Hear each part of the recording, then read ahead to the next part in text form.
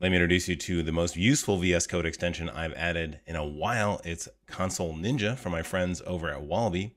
On the right-hand side over here, we've got VS Code. And on the left-hand side, we've got a Vite application with the stock React template, which of course has this little counter in it. We can click on it a few times and see the count go up. But why? What is the magic that's going on here? Well, let's go and add in a console log to find out. And what is add a console log for count? Hit save, and now we can see that the current value is 3, right in place, right there, right in my VS Code. And that's the magic of Console Ninja, this free new extension from the Wallaby folks. And we can just keep on clicking, and we can see that counter go up and up and up, and we can see it dynamically right in place. And we can get a log of all of that action that we've just seen. So why are we getting multiple 8s and multiple 7s? We'll figure that out. And I will give you my most favorite feature about Console Ninja, and it's not the console logging. And also we'll figure out if this is good on the back end right after the spiffy graphic intro. Let's get right into it. So let's find out why we're getting multiple console logs. Let's make this big. And why we're getting multiple console logs that we're in React 18. And React 18, when you're in development mode and when you're in strict mode, in that combination, every component is mounted, which renders it, unmounted, and then remounted, which renders it again. And so that's why you get 2 of everything. And so Console Ninja is showing you the truth. We're actually getting this function run multiple times every time we click that button. How do we get rid of that? Well, let's go over into our main.jsx, and we can just remove strict mode. So now the app is being rerun, and we start at 0 again. So let's put this side by side and see how it goes. And we can click on that counter, and now we get just the 1. So that's really cool. Console Ninja is showing us the truth, which is exactly what we want from our debugging tools. So before we get deeper into it, I gotta say that the Wallaby folks have not paid me for this. This is not an ad. I do use Wallaby personally in my development. It is a unit test helper. I have also shown it on this channel. I have also shown their other product, Quokka, which is a free product that does TypeScript and JavaScript workbooks.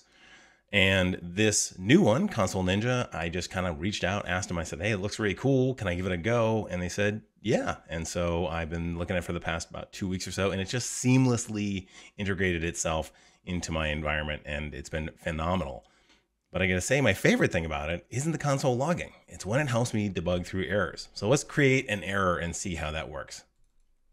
So I'm gonna go and just create a new piece of state here called name. And instead of reasonably giving it a string, I'm just gonna give it undefined. So this is undefined.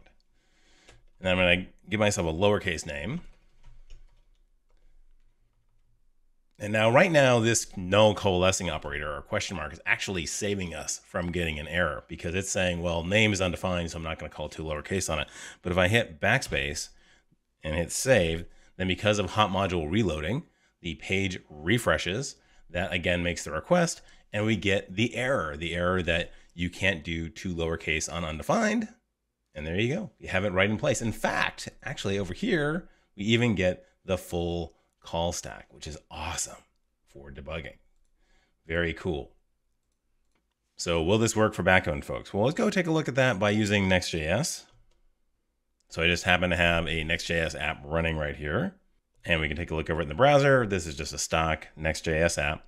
Now I could go and add in a counter in home and go see that it works on the client side. It totally does that. But honestly, what's more interesting, I think, is if it works on the API side. So let's go over here to this hello.js. And we just put in a console. Hey, I'm getting called. Okay, cool. And now let's actually run it. So we go and on localhost 3000, we go to API hello.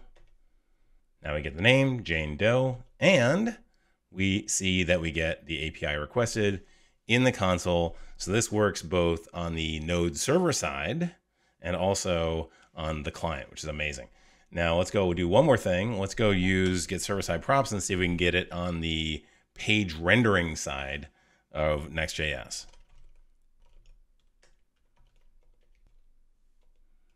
Okay, now we started off with name Jane Doe in there, but what we really want to do is go get that from the server, right? So let's go and make the request to the server and then get the JSON back. And that's going to have our name in it, right? Name Jane Doe. So let's go and do data.name. But let's go and make sure that we have that. So let's do the console log data in here. Hit save.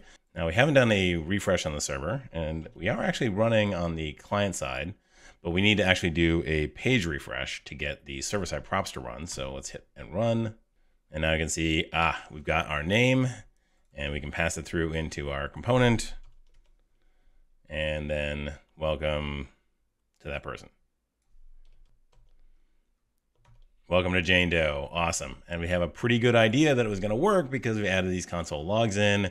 We've seen the data, and we've seen it right here in our VS Code. Now, I've also tried this out on Vue 3 in Solid.js to make sure it works not just for React folks, and it does. I'm pretty confident in Console Ninja. Of course, as I said, it's free, so I definitely think it's worth a download and an install and a try. Of course, if you have any questions or comments about this, be sure to put that in the comment section down below. And if you like the video, hit that like button. And if you really like the video, hit the subscribe button and click on that bell and be notified the next time a new Blue Collar Coder comes out.